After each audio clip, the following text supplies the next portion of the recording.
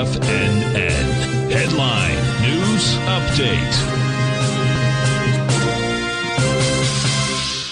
Good afternoon, folks. This is Steve Rhodes coming to you live from the shores of sunny Delray Beach, Florida. This is your 2 p.m. update, and currently we have a bit of a mixed bag out here. That mix is really coming from the semis. They're up 27 points.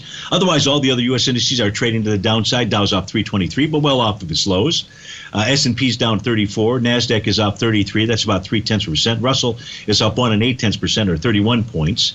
You've got gold off $27. Silver's down 91 cents. That's almost 5% to the downside. Light sweet crude off a little over 1%. She's trading out at 95.14. Natural gas is off 4 pennies. 6.64 is the print there. And 26 ticks to the downside for the 30-year Treasury, trading out at 139.17. So what do we want to do here? Let's go take a look at our cash indice charts out there. Let's throw those up on the screen, see if there's anything, any information that they are generating for you and I. If we take a look at strength out here, so we've got this is our 8-panel chart.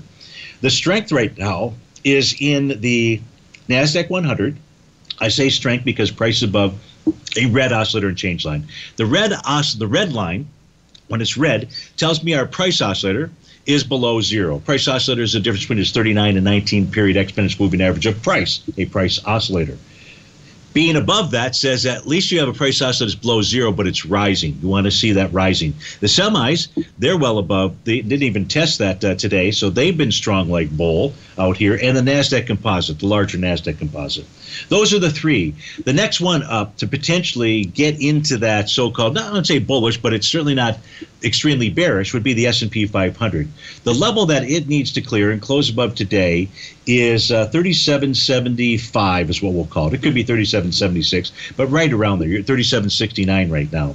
So if that gets above it, it says we could see a rally or should see a rally. That rally maybe only taking us up into this little evening star resistance level up about the 39.45 level. So is there anything else there for me to take a look at? No, not really. Now, look, expect a bumpy ride. And I'm not saying even that price is going to make that move up there just yet. Why?